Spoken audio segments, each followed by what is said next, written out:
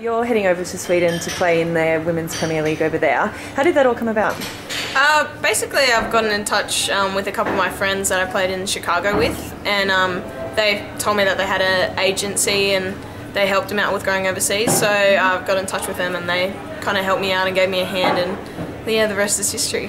And I mean, you just mentioned playing overseas before. How important is that to your game personally? Yeah, I think it's really good once you hit a certain peak in, playing with the national team. Obviously, keep getting better and better, but the fact that, it is our Olympic year, but we're not necessarily going to the Olympics, it's important to go and make sure you have that high level of quality and keep improving. So I think definitely going overseas and playing in a high competition is pretty important. I mean, we saw the Matildas at the World Cup recently, and also the quality of play in the W League. Do you think those are both factors in a lot of Aussie players going overseas and being desired by overseas clubs? Yeah, definitely. I think, the way that we performed at the World Cup and also the Olympic qualifiers, and, a lot of teams that are going to the Olympics, their players are leaving their club. So, the fact that I guess we don't really have much on, makes Australian players a bit desired at the moment, so they can stay for the whole season. So I guess that's a bit of advantage that we have. And you're going over as the #1 keeper for the club.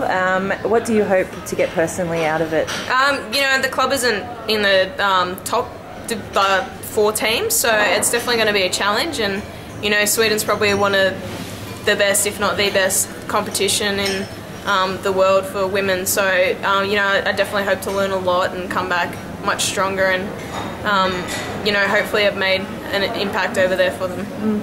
And you do a lot of work with the Aboriginal community, obviously, and how do you feel that this is going to impact your young fans out there? I just love it. I think you can always give back to community, and just seeing when you go to a coaching course or going out into communities, that just the way that you impact them, I think that's really important. So I'm just really excited to see where the next step of life behind football and training and games takes me.